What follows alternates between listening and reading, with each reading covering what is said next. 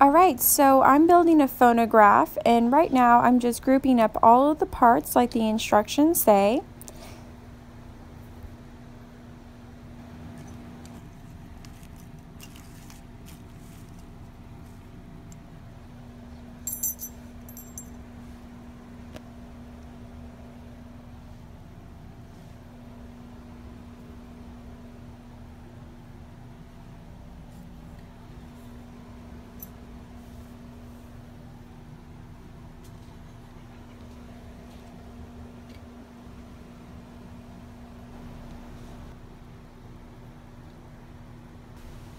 Now that all of the parts are grouped together, like the instructions said, I'm going to start assembling the phonograph.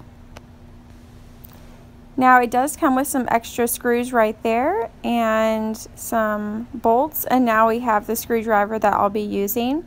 Now I did not have a magnetic one, so actually placing the screws was a little bit difficult. And I wasn't sure how to orient the motor's wires here on the back, but just kind of shoved it in there and hoped for the best.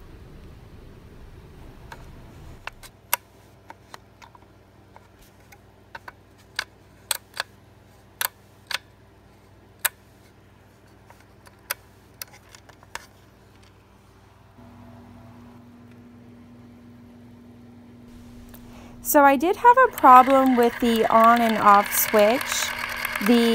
The switch didn't actually turn off the motor. And I found out that was because the top screw was not screwed in enough. So it was in constant contact with that metal bar there, which of course kept it on. So here I'm just demonstrating what the problem is. It's not really doing anything.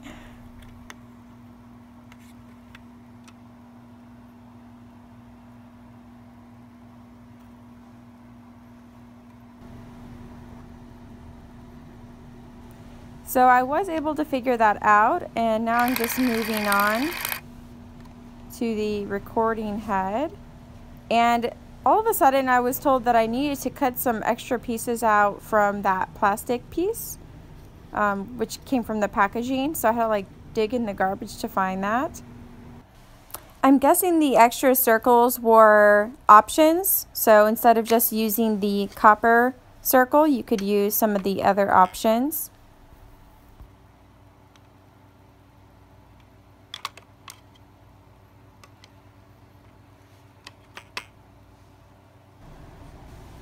So here is the finished product, the phonograph, and then here's the motor running.